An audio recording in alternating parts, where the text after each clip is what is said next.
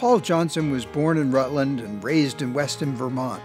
When he got out of high school, he became a year-round employee at Bromley, installing snowmaking in the summer and teaching skiing in the winter. I worked my way through the ranks as a ski instructor up to a supervisor, as an assistant director, and when I became the director. When I was supervising and assistant director, it was the heyday of the midweek ski weeks. Stig Albertson, who owned Bromley Mountain, had sold it to Stratton Mountain, and Stratton Mountain asked him to come over and run both resorts. He asked me to come over and run the operations. Years later, after we got to snowboarding there, I became the vice president of operations. In 1983, Paul took note of the excitement and passion of local kids who were following Jake Carpenter to snowboard wherever they could. I finally said to Jake, come on up, bring some boards up, and I'll get a group of management here together and we'll go give it a try. So we have our sorels on, we strap ourselves in, and Jake's going, no, come over here and let me teach you how to do this. And we went, no, we jumped on the little Tyrolean beginner lift and up we went. Half of us made it off the top. None of us made the first turn. Someone hit the first tower. Shortly after, we went up to the conference room. No one liked it. No one wanted to give it a try. And to be honest with you, I was probably on that bench too. No one really likes it, but I'm going to give it a try. We didn't have rental boards, so Jake had to start producing boards for us. And then one day I went up to the beginner hill and there was 50 kids learning how to snowboard and 10 people learning how to ski.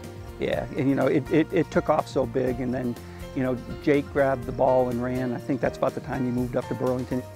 But not everyone was pleased about this explosion of snowboarders riding on their mountain. They made footprints, they made too much noise, they scared people, they were hoodlums, they were thugs. The first year was not fun. There were a lot of people very upset about snowboarding at Stratton. There was an HOA meeting at Stratton Mountain Inn. I would say there were 7,000 people there. It was probably more like 300, but it felt like 7,000 because they were all breathing down my neck. We probably lost some clientele, but I had to run the gamut. I had to keep going, and we had to give it a try. But the deluge of snowboarders bore out Paul's judgment, and in 1985 he invited the Snowboard Nationals to Stratton, beginning a 30-year run of the resort staging the U.S. Open Snowboard Championships, open to all professional and amateur boarders. The early competitions just copied alpine racing.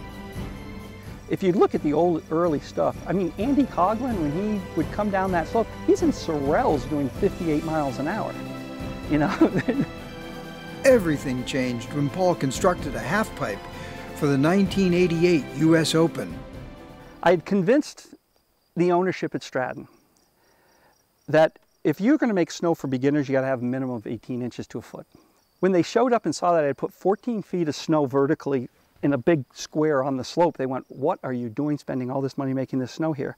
I said, well, if you do the comfortable carrying capacity of this, I'm going to make twice as much money because I'm going to put 200 kids on this with lift tickets within an acre and a half. Snowboard competition at Stratton became a major factor driving the popularity of the sport. The halfpipe was the first thing, and we went to start doing big air contests. We built a gap jump, and the halfpipe in the Sun Bowl was much more challenging. When I went to the 25th, I think there were 20-foot walls. That thing was steep. That was a big pipe, but that's some flying right there. Those kids were flying out of that thing. The snowboarding took it to a whole different level. It was a bumpy road for a while, but we made the right decision.